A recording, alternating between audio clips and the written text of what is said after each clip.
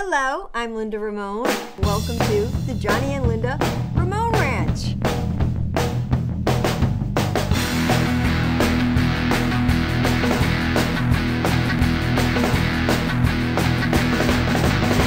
Hello. Hi. Love in general means to me being happy. And being happy means to surround yourself with things that make you happy and people that make you happy. Oh yes, Johnny made me very happy. He was unique, and before he was a legend, he was quite a character. I had known Johnny by going out to CBGBs, but I didn't really start dating Johnny until a couple of years later while I was on the road with the Ramones. Johnny fell in love with me on a tour one year, and then it blossomed. We were in a taxi cab, and he kissed me, and he said, "Oh, you smell like garlic." And I was like, "Oh, well, because we just ate pizza." And he goes, "Are you always going to smell like garlic?" And I said, "I guess if we continue on eating pizza, yes."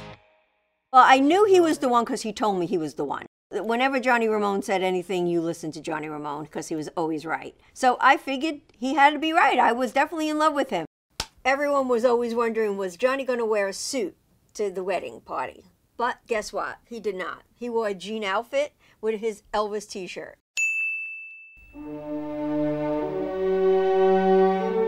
To try to find the right person to be in love with, means that you have to have a lot of hobbies together. That's what I think makes it important. Johnny and I were both collectors. We collected movie posters, I collected dolls, and Johnny felt that hobbies keep you sane, which is true. The favorite room in the house for me and Johnny is the Elvis room. When we walked in through this house, we both at the same time looked at each other and said, "Elvis room."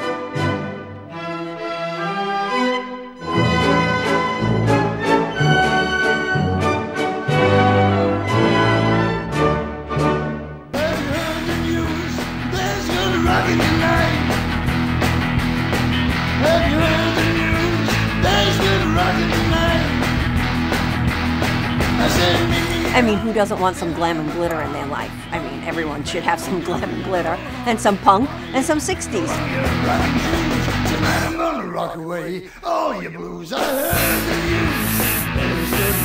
news.